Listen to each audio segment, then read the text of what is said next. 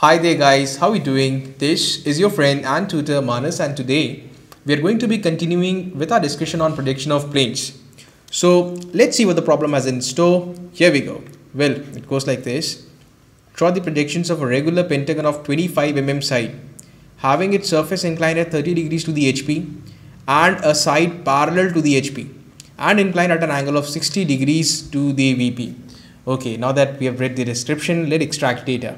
The first thing to note is that the object in this case is a regular pentagon. All the sides are 25 mm each. Okay, apart from that, if you read carefully, surface is inclined at 30 degrees to the HP. Now, if there is something which is inclined to the HP, we have to denote that by theta, and theta is for surface. So theta surface is equal to 30 degrees. Okay, theta surface is equal to 30 degrees. Now there is one more condition which says that side is parallel to HP and inclined at an angle of 60 degrees to the VP. So the side which is parallel to the HP is also inclined at an angle of 60 degrees to the VP. So any sort of inclination with respect to VP is denoted by phi. Phi side or phi edge is equal to 60 degrees. Alright. Now as far as the solution to this problem is concerned, I have divided that into two parts. Part 1 is where I'll be giving you a demonstration as to how the object has been really kept with reference to HP and VP. What shall be an initial assumption, whether we need to draw front view first or top view first. All these kinds of stuffs I'm going to be discussing in part 1. And then in part 2, we'll simply try to implement all those things that we've learned in part 1 into part 2 in the form of a drawing. So let's go ahead with part 1. So guys, this in front of us is a pentagonal plane of negligible thickness. Now, there are two important things which have been given to us. Number one is the surface inclination. So it's something like this. Surface is inclined at an angle of 30 degrees. 30 degrees. This is how much? 30 degrees with the HP. Okay. So our assumption for step number 1 is going to be this. We are going to assume that this entire surface is resting onto the horizontal plane. Okay. And then we just need to think from where can you see the true shape of this surface. Obviously, this true shape can only be seen from the top, and hence in step number 1 we have to begin by making the top view first. Alright, so this is going to be your top view. Okay, now if you watch carefully, if I can just draw this XY line, this is going to be the XY line below which we'll be making this top view. If you watch carefully, this edge over here, okay, has been kept at an angle of 90 degrees. Fine, why? There is a specific reason, because at the end, that is in step number 3, this edge will be making an angle of 60 degrees with the vertical plane. So I have told you in the previous problem also, whichever edge has to be inclined in step number 3, either with HP or VP, it initially has to be kept perpendicular to this XY line. Always remember that. Alright, so the assumption is like this, making sure that this entire surface is resting onto the horizontal plane. Top view, front view, this is step number 2.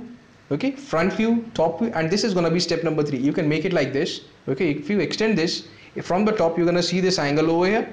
Okay, you can do it like this also. From the top, you're going to see this angle, something like this. It's absolutely based on your choice. So these are the 3 steps that we're going to be implementing right now. So let's go ahead and do that. Now that you have seen the demonstration, we'll now go ahead and try to make the projection of this particular case. Initially, we're assuming that this entire surface is resting on HP. In that case, the true shape of this regular pentagon can only be seen from the top. And we'll be beginning with top view. Okay, and this is how the top view is going to be made. Alright, let me have a protractor. Now the internal angle in case of a regular pentagon is equal to 108 degrees. So this much is 90, this is 100, 105, 6, 7 and 8. That's it. Okay, you need to draw a line over here equivalent to 25 millimeters. Okay, same stuff has to be repeated over this side also. This is again going to be equal to 25. Angle obviously is 108 degrees. Okay, now you need to have a compass, and in that compass you need to take a radii of 25 millimeters. Then with this guy as the center, put an arc. With this guy as the center, cut this arc. You will be getting an intersection point which has to be joined with these 2 corners, something of this sort. And let me name each and every corner. A, B, C, D, E. That's what you're going to get.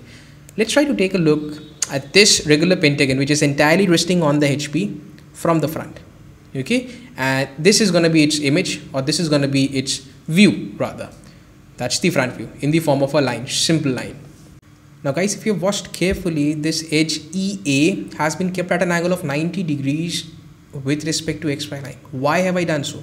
Because it is this edge which will be finally kept at a certain angle with respect to XY line in step number 3. That's why. Always remember, whichever edge or side is inclined in step 3, it has to be kept perpendicular to XY line in step number 1. Always remember this. Now, as far as step 2 is concerned, we have to go for surface inclination. In this particular case, the surface is inclined to the horizontal plane. Just think about this. If the surface is inclined to HP, then obviously that particular angle can only be seen from the front. And hence what we're going to do is, we'll incline or we'll recreate this front view over here at an angle of 30 degrees, that is theta surface. So let us do that. This is going to be point A dash comma T dash. Let me make a line right now at an angle of 30 degrees and let me recreate these points B dash comma D dash. Now with this much amount, please see where the cursor is, with this much amount as the radii and with A dash comma E dash as the center, I'm going to put an arc. This is going to give us B dash comma D dash. That's simple. With this much amount, please see where the mouse is hovering, this much amount as the radii and with B dash D dash as the center, I'm going to put one more arc. That's going to give me point C dash. Now let us take a look at this inclined regular pentagon from the top. And this is exactly what you're going to get. These are the intersection points. Now this is the horizontal for A, this is the vertical for A, that's point A. This is the horizontal for B, this is the vertical for B, that is point B. Similarly, you can work out the remaining point, and when you join all of them, you're going to get this sort of a squeezed up pentagon. Okay. Now, what shall be done in step 3? Well, step 3 is meant for edge inclination. Okay. So what I'm going to be doing is, assume that this pentagon over here, apparent pentagon, has been enclosed into some sort of a box. Let us say that this is point 1. Let us say this is point 2. Okay, and let us say that this is over here is point 3 and this over here is point 4. What needs to be done is this EA side has to be kept at an angle of 60 degrees with the VP. So any sort of angle with respect to VP can only be seen from the top. In that case, this top view has to be recreated over here, over to this side, making sure that this side EA has been kept at an angle of 60 degrees. So let me make a line at an angle of 60 degrees with respect to XY line. Okay, now I'm going to make this rectangle 1, 2, 3, 4 rectangle over here, something of this sort. Let me show you. This is 1, this is 2, this is 3, this is going to be 4. Now these 2 points, points E and A, are going to be here, something of this sort. Let me show you. This is going to be point E and this is going to be point A. How have I got these points? It's pretty simple. You need to keep your compass, one leg of your compass here, other leg over here. With this 1 as the center, you need to put an arc, and that's how you're going to get point E. Similarly, you can have point A also. Fine.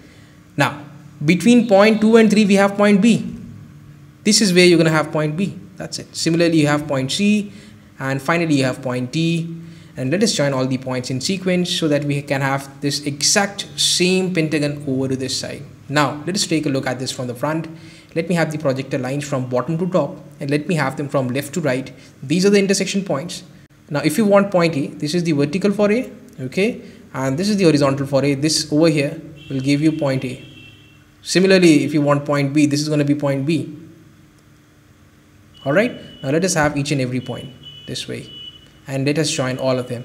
This is the final projection. Alright, when the surface makes an angle of 30 degrees with the HP and at the same time, one of its sides inclined at an angle of 60 degrees with the VP. That's exactly what you're going to see from the front finally.